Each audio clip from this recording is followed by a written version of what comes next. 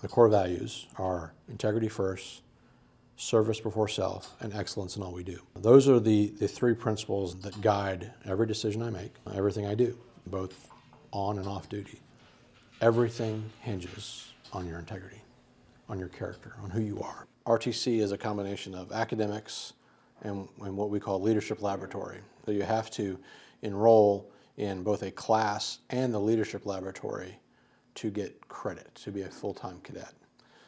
Anyone can take the class, even someone who's not interested in being in the Air Force or being a cadet at all, and many do. In fact, if you take all 4 years of the classes, you end up with an aerospace studies minor, whether you're a cadet or not. It's a great opportunity, I think, for a student who's not interested in actually serving in the military to learn something about what the Air Force does and what we do for the nation.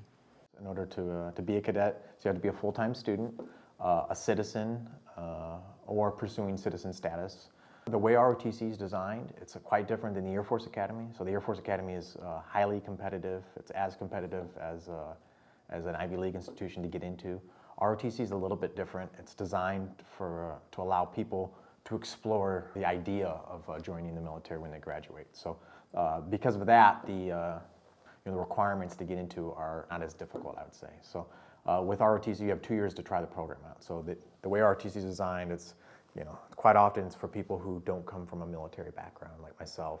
I took the class, and then I met the cadets, and right there I was kind of hooked. Where I'm around people who are like myself, people who are interested in something more than just going to college, pursuing something greater than themselves. And these are people who are high quality people, people of high character, people that are motivating each other. So I see that. I see these people waking up really early in the morning to go do physical training, doing study sessions on their own, holding each other accountable. And the next thing you know, you have a career waiting for you when you graduate. When I graduate, I do want to make the Air Force a career. I want to be a nurse in the Air Force and hopefully move on to being a flight nurse. I was initially interested in the ROTC program here after one of my nursing professors came in during summer orientation and talked about how she was actually a nurse in the Air Force.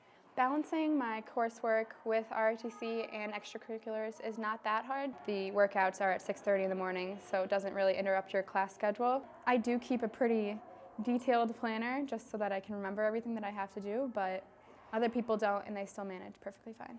After your first semester in the program, you'll start to get more leadership opportunities. This program has really benefited me as a leader just because before this, I literally could not talk in front of a class. Giving speeches was a pretty painful thing for me to do. So after I joined, you're kind of just forced into a leadership role and you're forced to just speak in front of people, commanding them. So I've definitely gotten a lot better with leadership. I would definitely tell a student that was interested in joining but unsure about it still that they should definitely try it out.